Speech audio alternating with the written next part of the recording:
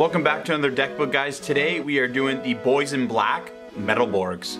So for our starter, we're running Black Boy because obviously he's the coolest DP starter. Moving on to our trigger lineup, we're running 6 draw, 4 draw PGs, and 2 regular draws. So the reason we're running 6 draw is because we need that draw advantage as much as possible in this deck. Anything that can help us mitigate the cost of Brad Black is very helpful, and we need to draw into our pieces or else we're gonna have a problem. After that, we're running 6 crits because you need that pressure to close out the game. And honestly, if you want to run 7 crit, 5 draw, you can. I just find 6 draw, 6 crit works better for me. And of course, 4 heals. Next up for our grade 1 lineup, we're running 4 Brave. We're running him for draw advantage, but he also has the nice addition of being able to give our Vanguard plus 5k, and sometimes we need just 5k to get over the power requirements of certain cards to be able to activate their skills. So he is really helpful for that as well, but we're mainly running him for the draw advantage. Speaking of draw advantage, we're running 4 Quill because we can use all that open CB that we're not going to use for most of the game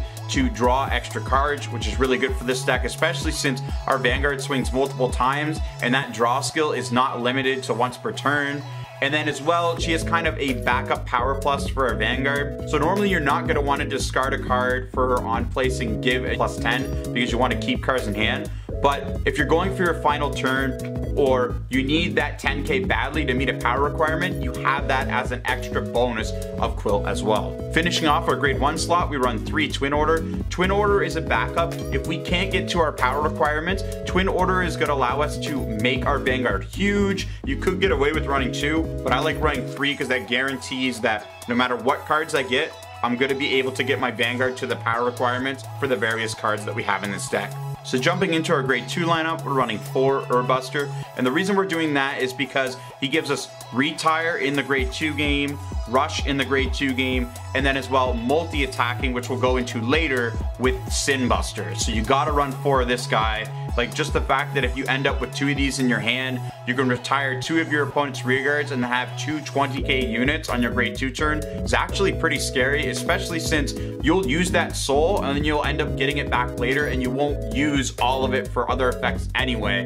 so you're gonna be perfectly fine. Next up, we run 4 Dragon, and we're running him because he can easily give that extra plus 5k we need to our Van to meet those power requirements, just like Brave can. And then he's also gonna get a plus 10k power boost just for doing what our deck already does, making him extremely threatening. After that, we're running 4 Platinum Ace because he gets a crit and a power boost for simply doing what our deck already does, and the big numbers we can get to with our front row column in this deck just makes Platinum Ace even more threatening. And the most exciting part of any DP build, the grade 3 lineup. So first we're running 4 Brad Black, super good. We're gonna be able to give our front row power for just using its skill, and then we're gonna be able to get another ride and another attack. We do get drive -1, but it doesn't really matter considering what we're doing. And with some of the next cards we're gonna talk about, you're gonna see how much more pressure we can put on with this card. And the best part about Brad Black, hands down, is that if you go second, you're not at a disadvantage anymore. So of course you can't have a Metalborg deck without his boss card, Sin Buster. He's super good.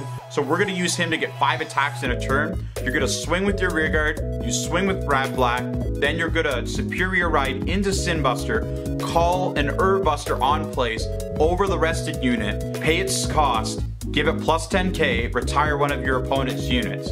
Not only do we get the 5 attacks in 1 turn, but we also get to retire one of your opponent's rear guards and then get another 20k attack after we're already swinging for 30 to 40k with 1 attack and then 30 to 40k with the other attack, plus a crit because of Platinum Ace on himself. So it's a really pressuring turn and it's really good. And then with all the draws and stuff we have in this deck, and then Sin Buster being able to give us free units, we can easily push for a game. And our spicy 2 tech, Greto Dayusha. Dayusha is really great in niche situations by allowing us to get 4 drives in 1 turn, or we can use him with Brad Black if we don't have a Sin Buster in our hand to Superior Ride him and give our front row another 10k on top of the 10k we already have from Brad Black, allowing us to swing for 40k or higher or 50k or higher with various units we have in the deck. Make sure to stand up that like button if you liked it, dislike if you disliked it, make sure to hit that bell icon and subscribe for all our notifications, and as always guys,